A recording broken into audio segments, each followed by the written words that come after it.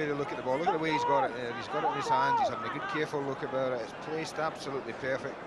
Look at that. I mean, everything's set that he's going to hit it. I just wonder if they're kidding us on. It's what, all of 30 yards, Andy? Ah, why not? It's a 30-yard free kick with a 20-yard run-up. Dear, I don't believe it. What a goal we have just seen from Roberto Carlos. That is amazing. Well, that was what was missing in Euro 96. That is quite incredible. Not so sure about the goalkeeper's position and what he saw, but we can't deny the quality of the strike. It had power, it had bend, it had accuracy. Watch this. Starts way wide of the goal. That's 2-3 yards wide and just clips the inside of the post. That is quite a magnificent free kick.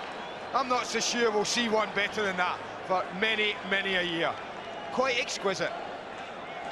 An absolutely stunning shot. Barthez, well, he was as much a spectator as I was.